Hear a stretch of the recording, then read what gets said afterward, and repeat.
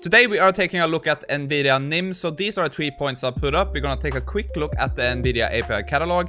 What is NVIDIA NIM and how can you deploy NVIDIA NIM? If you go into our first slide here, you can see we have some advantages of using NVIDIA NIM versus doing it yourself. Who is this for? I would say it's for engineers, it's for enterprises, but also for hobbyists that want to optimize their AI into production if they have some kind of hobby project they want to work on. So you can see the deployment time should be very good. So yeah, they say up to 1 week doing it yourself. I guess that varies, but it's very quick to deploy NVIDIA NIM, as you will see later in this video. I really like the API standardization they have done there, because on my channel we have used OpenAI standardization API for a long time, and we can kind of build that onto our previous script. We have some great pre-built engines here that could be like Mistral 7B, Llama 3 70B, so a lot of different models to pick from, as you will see in the API catalog coming up. And a lot of other great advantages here. They now support LoRa adapters too, that's interesting, right? And with the enterprise support, you get a lot of security around your container, right? So yeah, like I said, this NVIDIA NIM kind of streamlines the path to production, because they wanted to make this very easy for enterprises, engineers, like I said, and to just deploy AI or Gen AI into production. That is kind of the idea behind this. So you get the speed time to market down, you can get good accuracy, you can swap out models using this industry standard APIs, right? You can deploy this anywhere. It can be on the server, in the cloud, or in your local machine. So yeah, pretty interesting concept. And after I tried it, yeah, I'm a big fan of this. But now let's head over to the NVIDIA API Catalog, and yeah, let's take a quick look at what kind of models you can pick for your NIM. To get to the API Catalog, you just have to go to build.nvidia.com, right? Sign up there, and then you can get a big overview of what kind of models are available for this. So if we take a look at reasoning models here, this is basically LLMs, right? And yeah, you can see Llama 3 70B, Mistral 8x7B, Mistral Large, Gemma 7B. We have some fresh off the press. I actually think we have the Nemotron 340B Instruct here. What's interesting, they have synthetic data generation. What I wanted to show you is something. You can see they have these tags that says run anywhere, right? And these are available for NIMs now. So if we click into Llama 3 70B here, we have the playground, so you can test it out here, right? And they will be adding new models that you can add to your NIM, I think weekly or something. And they will be, of course, adding all the new models. So yeah, we can test it out in the playground here. We can copy the code if we wanted to run it that way. We can click here to get an API key. And if you see in the top corner here, we have something called download NIM. So if we click on that, you can see we come to this page here. And here you can kind of see the specs for the NIMs, right? And you get a container here. So very intuitive to get started with this NIM just from this API catalog, right? But now let's take a look at the video together that kind of explains a bit more into what is exactly a NIM. And to do that, I just wanted to watch this video here from NVIDIA developers, because yeah, it's a bit boring me talking all the time. So let's just watch this video together. I might make some comments and stuff, but yeah, let's just fire it up and have a listen here. Generative AI is a game changer. Across every industry, more and more organizations are looking to roll out new applications that drive efficiencies, productivity, and revenue for their business. But to power generative AI in production, organizations need to consider security, latency and efficiency, flexibility, and how to... Yeah, just a quick mention that, like, I've been thinking, like, if you're actually gonna use Gen AI in production, like, how important is latency? Like, for me, it's super important. Let's say you wanted to put some kind of LLM into a game, and you can interact with NPCs, right? Let's say I asked an NPC a question. If that NPC took like 10 seconds to respond, I would just get bored right away, right? So I think actually the inference is going to be very important when putting Gen AI into production, right, going forward. How to manage infrastructure costs and scale.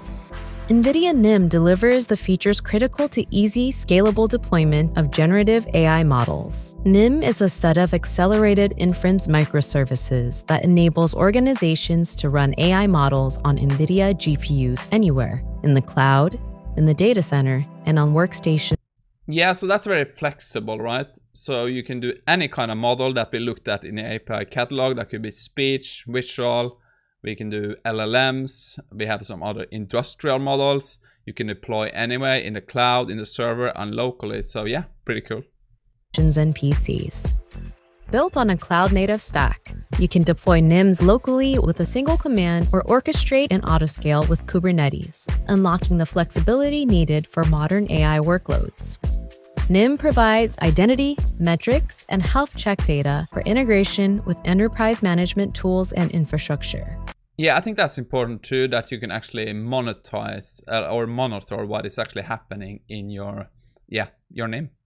Backed by powerful inference engines, including NVIDIA Triton Inference Server, TensorRT, and TensorRT LLM, NIM streamlines model deployment, ensuring seamless AI. Yeah, so there's just one more thing. I think the NIMs also support LoRa adapters that we can also saw on the Apple WDC, is it called? They have these LoRa adapters. So I think the NIMs also support that, so that's pretty cool. Inferencing at scale.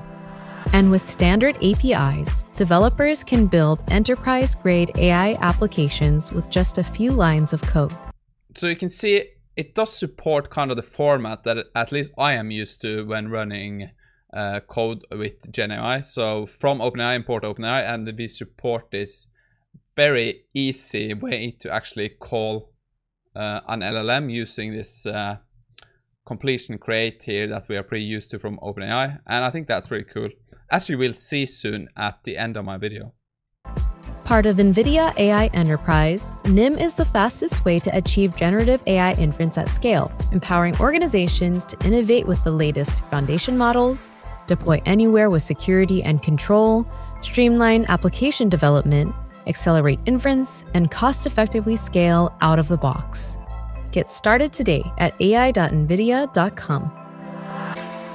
Yeah, I think that was pretty good. I'm gonna leave a link in the description if you want to read more about it. Just follow that. But yeah, that is basically NVIDIA NIM. But now let me show you kind of how we can deploy this and how you can test it out and see what we can do with it. Okay, so now let's go to kind of each step you have to do to deploy your NVIDIA NIM. So if you scroll down here, you can see how to deploy NIM in 5 minutes.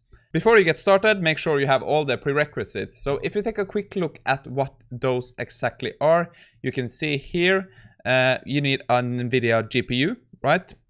A CPU, x86-64 architectures. You need a Linux distro, that could be Ubuntu, yeah, whatever. It just has to support the NVIDIA container toolkit, right? You need the CUDA drivers installed, and in this page, every link to how you can do this is included.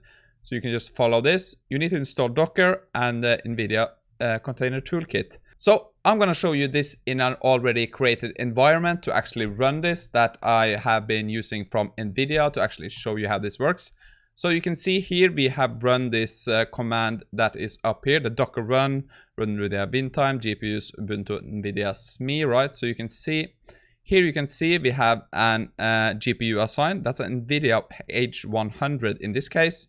This could be your local GPU. So I have a 4080. So if I run this locally, I would see that version of my GPU, right? So let me just show you now how easy it is to get started. So we can just follow this setup and installation here. So the first thing I need is an API key, right? So to get that, I can go back to the NVIDIA builder site. So let me quickly show you how you can do that. So I'm just going to go to build.nvidia.com, where we actually checked out the API catalogs, right?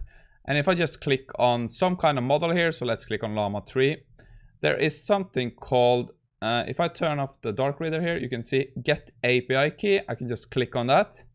And I can generate a key as long as I am actually logged into my account here that you can create, right? And when you have your API key, we can go back to our environment and we're going to run this command here, right? So let me just copy that and go down to our terminal here. I'm just going to fill in my API key. So down in the terminal here, I'm just going to do export and my API key. So this has been revoked, so there's no point trying this. So I'm just going to click enter, right? And that is ready to go. And then we have, you can see we have something here to launch the container for our model. In our case, the container name is gonna be Meta Llama 3 8B. So that is the model we are gonna run in this case. So what I can do, I can just copy this command here to start our container. And I can go down here again to our terminal, paste in the command, just click enter, right? And now we are kind of launching our NIM, right? And you can see the port has been forwarded to 8000 as we gave instructions here in the command, right? You can see we have port 8000 here. Perfect. And we are just firing up this container now. And if you scroll further down here, you can see now our NIM is actually running on this address, right? So yeah, perfect. And this means that we are ready to use our NIM now. So let me show you some ways we can do that. So I'm gonna go into a Jupyter notebook here that is kind of pre-created. We can run this curl command here to actually see if our service is ready. And when I run this, you can see, yep, we got that response. So that means we are ready to go. And we can check all available models. And we can see we have the Meta Llama 3 8B instruct model that is ready for us. So what is nice about this that the NIMs, like I probably said before, supports the OpenAI chat API. And that is nice because you can use it on your previous scripts, right? So you can see an example here. If we want to run this, you can see we have our base URL, that is our port 8000, right? We don't need an API key, so we're just gonna call this endpoint here. And let's test this and see. So you can clearly see, yes, this is working. Here we have a version that is actually going to stream this, basically the same request. So let's send the request. And you can see this is streaming.